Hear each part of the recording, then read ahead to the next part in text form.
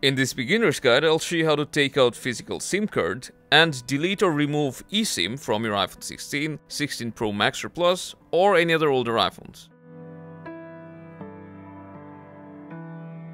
If your iPhone comes with a physical SIM card tray, then to remove the SIM card, you'll need a SIM ejector tool. You should have one included in the box. Now just locate the SIM card tray that's on the left side of your iPhone right below the volume buttons.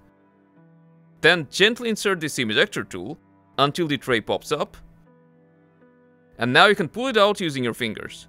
After removing the SIM card, just insert the tray back in until it's flush.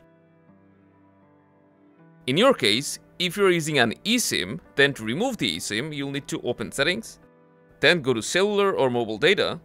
Now scroll down to SIMs, select your eSIM that you want to remove, scroll down, and you'll need to tap on Delete eSIM.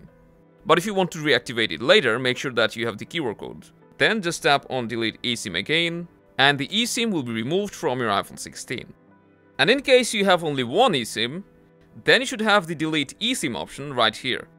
And similarly, you can just tap on it, then confirm to delete the eSIM.